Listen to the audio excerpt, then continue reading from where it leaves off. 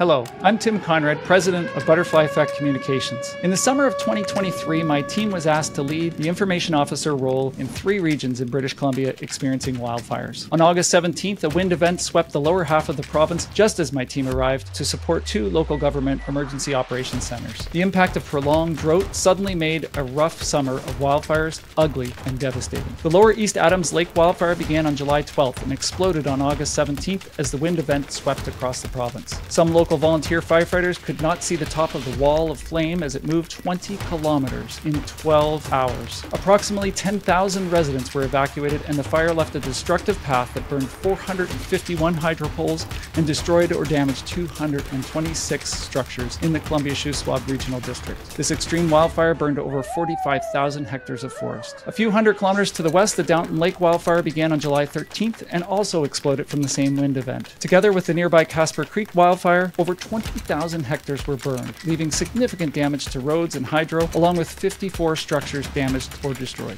Hundreds of properties were evacuated in the Squamish-Lillooet Regional District from these fires and one other. North of there, the Caribou Regional District had an early start with wildfires and floods beginning in early spring. In late July, I was working on a project to prepare their residents for emergencies when I was called to support their response to wildfires in what was a warm-up of what was to come. All 3 emergency operations centers were active for nearly 100 days. For so many residents, responders, workers, and volunteers, it was a very long season. Join my team as we share our experiences from an extremely devastating wildfire season and how we overcame some very challenging new issues not seen in previous emergencies in Canada, which included theft and sabotage of firefighting equipment, the meta ban on news, protests, and the declining impact of news media. Find the Wildfires, Floods, and Chaos Communications podcast wherever you listen at www.butterflyeffectcommunications.ca or on our YouTube channel starting in May.